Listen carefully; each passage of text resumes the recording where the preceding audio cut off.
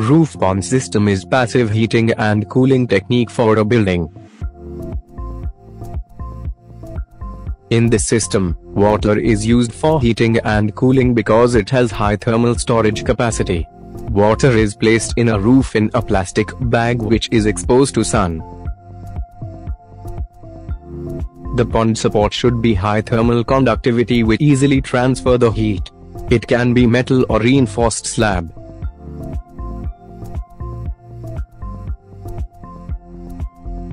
Movable insulate panel helps to cover the water bags.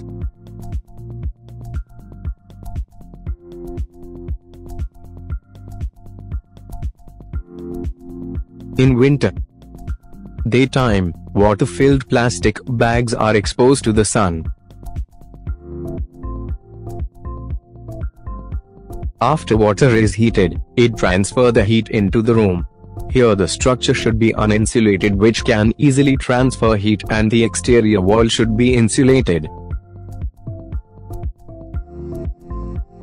At night, the water-filled plastic bags are covered with insulate panel. It helps to prevent heat loss and trap heat within the roof and transfer to the room below it. In summer, it is used in an opposite way.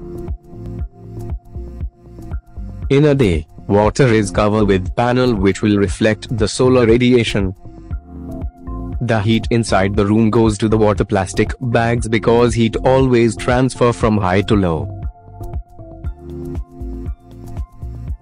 At night, water is uncovered and heated water becomes cool and take heat from the room, making interior space cool. So this is how roof pond system work.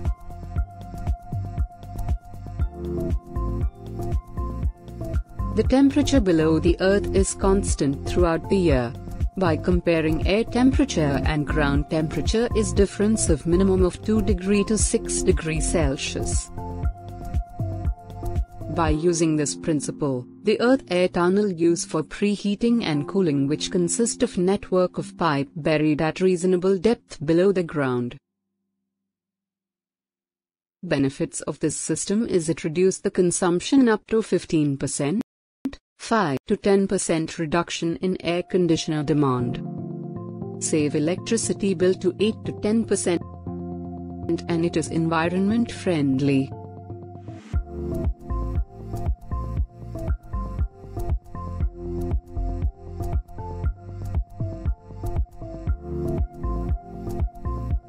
The hot air inlet through the wind tower which is connected to the underground duct. The duct pipe is laid down below 3 to 4 meters from the surface. It also depends on soil properties and water content. Higher the length would mean increased heat transfer and higher efficiency. But it also makes uneconomical. So there are different kind of loop system like vertical and spiral loop system which make efficient. The size of pipe will be vary from 3 inch to 30 inch. Lesser the diameter of pipe, more energy to move the air because of the friction in pipe. And after air is treated, it goes to inside the building. Solar chimney can also be added to extract hot air from room. So that's how earth air tunnel work.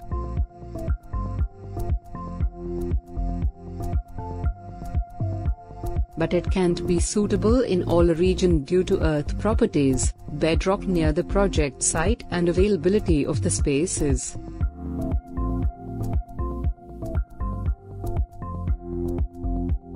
Solar chimney are natural way of ventilation of building using passive solar energy. It is a vertical shaft utilizing solar energy to enhance the natural stack ventilation through building. When cool air enter in building, by indoor environment, it becomes warm and goes up because hot air is lighter than cool air. To remove hot air, opening are provided in upper part. By this the lower vacant space is taken by cooler air, and by this cycle the room get natural ventilation. The solar chimney also work on same principle. First, the chimney is coated with black material to absorb maximum sunlight. In winter, for heating building.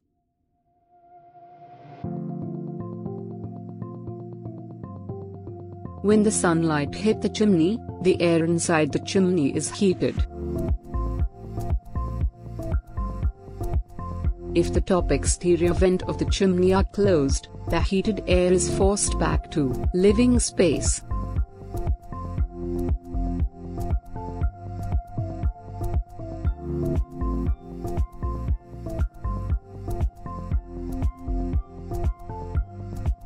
In summer, for cooling space, the air inside the chimney again gets heated.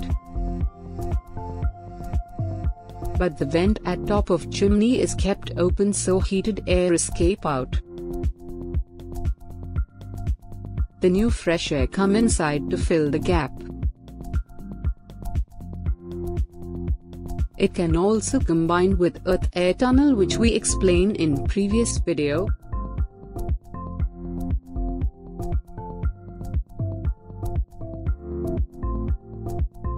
Sunlight is what we get free from the nature. We can use passive technique to heat and cool the building. Thermal storage wall is system to store heat coming from the sun in wall and transfer to the room. The potential of this method mainly depend on the heat capacity of the storage material.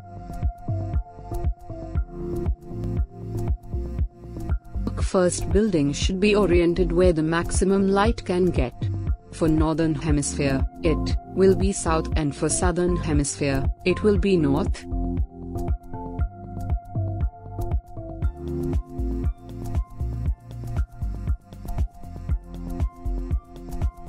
The sun radiation directly hit to the glazing glass.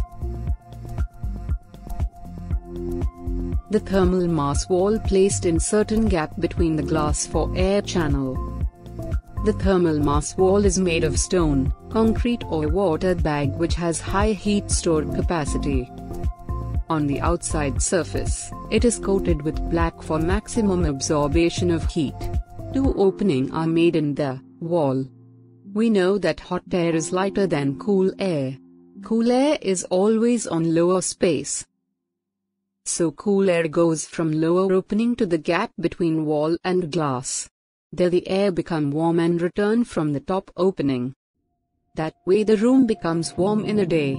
At night, the top opening will be closed to prevent escape of warm air from room. And the thermal walls start to radiate heat inside the room.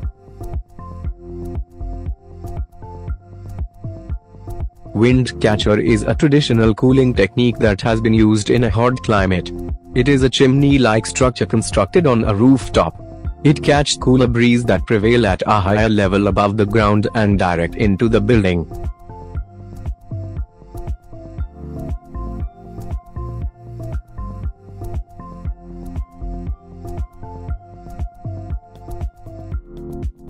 Cooler breeze enter inside the interior through wind tower facing incoming wind.